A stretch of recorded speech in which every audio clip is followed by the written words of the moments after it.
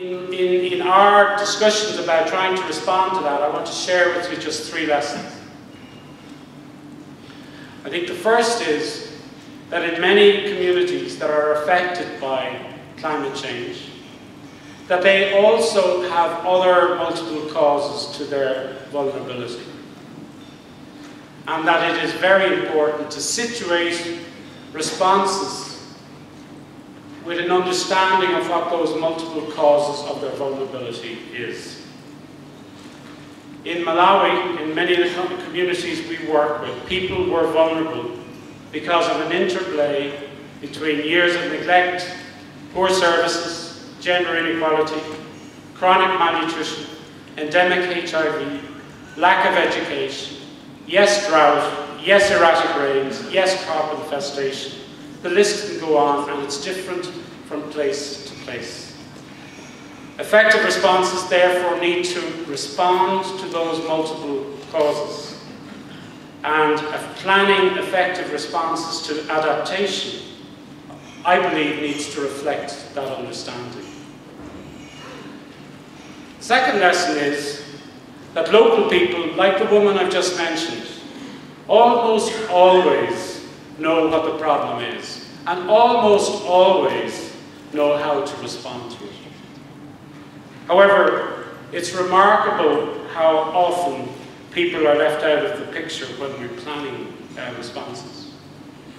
In 2013, when Ireland was chair, the presidency of the European Council, we organised an international conference on the challenges of hunger, nutrition and climate justice, the interrelationship between them. And in planning the conference, our starting point was not the issue itself, but our starting point was that the fact that people most affected by these issues rarely get invited to international consultations to discuss them. And we made it a central imperative, not just the theme of the conference, but the participants, who was going to be there.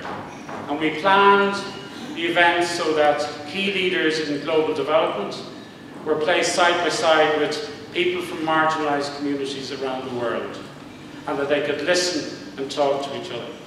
And that the evidence that we're talking about, which is the theme of the conference, can be presented from the mouths of people who are affected themselves. And at the concluding session, a woman representing the Malawian Farmers' Institutions stood up and said to the global leaders, "You have to listen to me because I have experience. And what I know is not written in the papers that you get." Interesting. Respecting tacit knowledge and responding to it. Third lesson is about the importance of interlinkages. And we're all aware that, as been stated, 2015 is an incredibly important year on the international community. We have the post-2015 new framework, we have the UNFCCC COP in Paris, we have a WTO ministerial meeting here in Nairobi, we have the financing meeting in Addis, and we've just had the DRR conference in Sanda. Big fear is, and it's been stated already, is that these processes, which we're all waiting for and we want to improve, that they're all interconnected, that they're fragmented and they're not interconnected.